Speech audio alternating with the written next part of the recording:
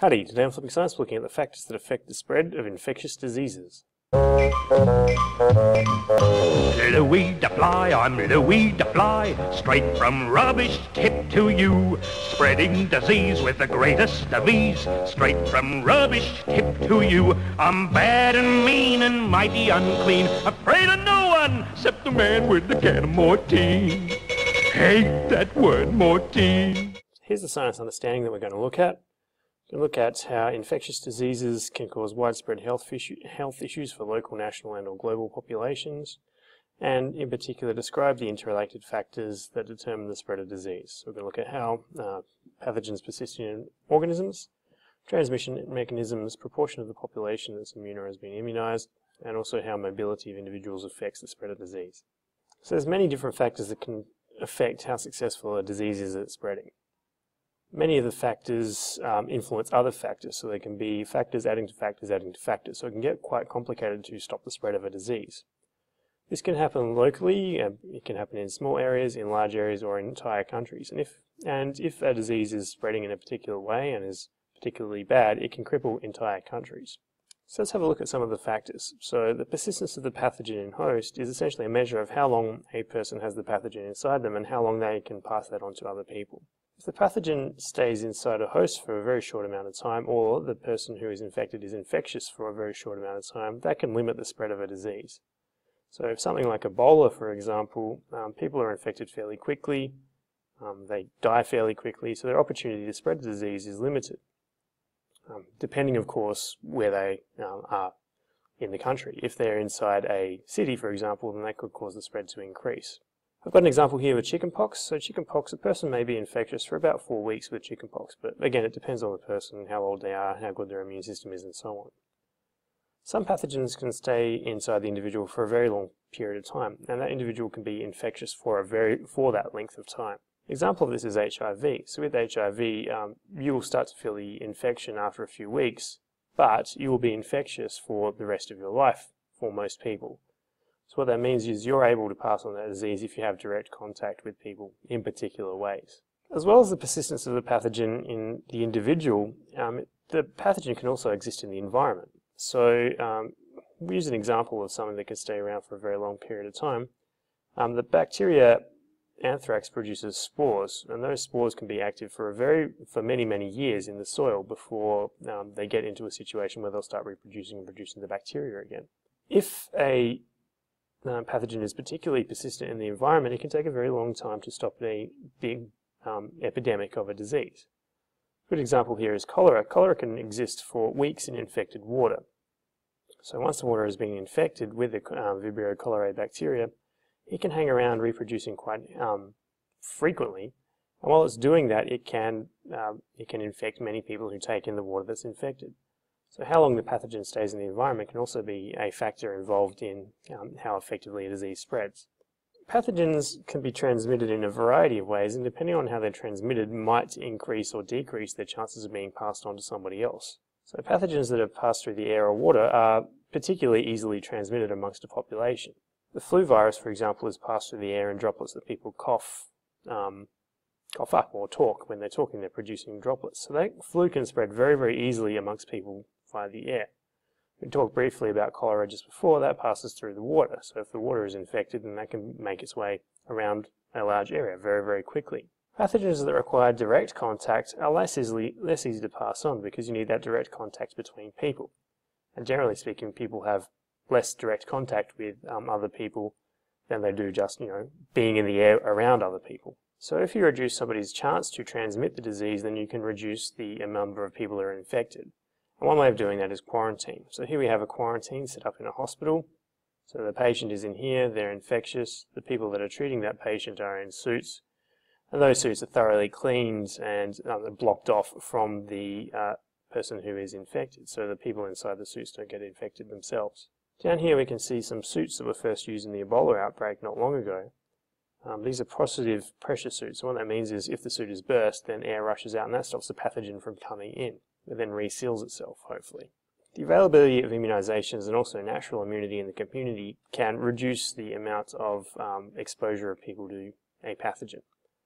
If you've previously been exposed to a pathogen, you develop what's called resistance, and that's produced via antibodies that float around in your blood, and we're going to look at how that process happens a bit later on.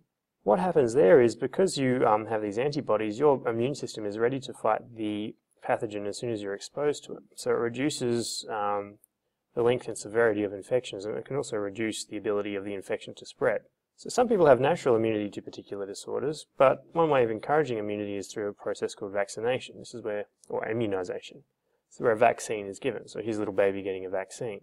What happens in a vaccine is you are given a small amount of the substance that causes the disease, or parts of the substance that causes the disease, or a weakened version of the substance that causes the disease, and that stimulates your immune system to produce antibodies to stop you from getting sick.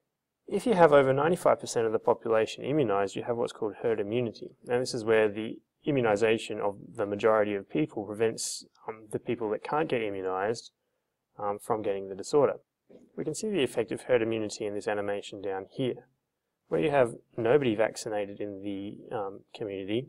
When one person gets the infection, they pass it on to other people, and it just makes its way through the number of people in the community. As you increase the proportion of people that have had a vaccine, you're reducing the ability of the pathogen to transmit itself, and also to cause people to get sick from it.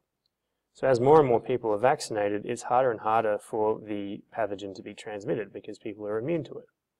Once you get to 95%, it just does not spread very, very far at all. So vaccination is very, very important. And what we're seeing at the moment is, particularly in rich countries, the amount of people being immunized is dropping slightly. This is due to a whole variety of factors. One of them is having access to information that isn't necessarily high quality. Some of it is related to parenting styles, and the choices of parents affecting the choices of children. If we have a look at this map, it will show some outbreaks of measles. Measles is completely immunizable. Nobody should be getting measles because we have an immunization for it. Part of the cause of this is that in the late 90s, a scientist released a paper saying that the MMR vaccine, so that's measles, mumps and rubella, he had a link to that and autism. So that meant that parents were stopping their kids from getting the vaccine in case their child got autism, which I think is pretty rough in many ways, but that's just my opinion. And that led to a drop of people having MMR, which meant that we got an increase in the number of people having measles. It happens particularly in wealthier parts, often in Australia in particular. Often very wealthy suburbs have low immunisation rates. This is an interesting thing. So here's a picture showing how effective immunisations can be to reducing the spread of disease. Here we have, so this is a few years old now, but we have a number of people before the vaccine, and then the number of people after and reported infection. So here we see with diphtheria, we've gone from 21,000 people reported to 0. If we look at some of the more famous ones, so here's measles that we were talking about, which is making a little bit of a comeback. So 500,000 people infected before the vaccine, 61 people infected after. If we look at polio in the United States, so 16,000 people infected to 0 post the introduction of the vaccine. And this is the story, but some of these disorders are coming back because people aren't vaccinating enough. The last thing we're going to look at is mobility of populations. People are much more mobile now than they used to be. Often in the past, people used to grow up in one place. They might not move very far from that place over their entire life. These days, lots of people are moving into cities, and where there's cities, there's more people, and where there's more people, there's more chance for transmission of disease. People also move internationally very, very frequently. And what this means is that a pathogen that's causing an infection in one location on the Earth can quickly be transmitted all around the Earth within a day, because that's how long it takes for a person to get from one side of the world to the other, normally on a long series of flights. And we saw this with the SARS outbreak in 2003.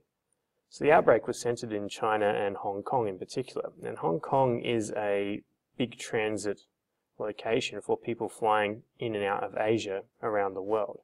There's a really large airport that caters to lots and lots of planes from all over the world. So because of this, people that were infected in Hong Kong, they travelled around the world and they took that infection with them to various places. And so what they'd set up was this temperature checking stations in major airports all over the world. One of the signs of SARS was a fever, so they would see if people were warmer than normal by using infrared video cameras. They would take them out and they would isolate them and then test them to see if they were infected, and that way they could reduce the spread. but it meant that a disease that was spreading in China and Hong Kong spread over the world fairly quickly. So that mobility of people means that diseases can spread much faster than they used to. So today on Flipping Science, we looked at the factors that affect how diseases are spread. That's it for Flipping Science today. See ya.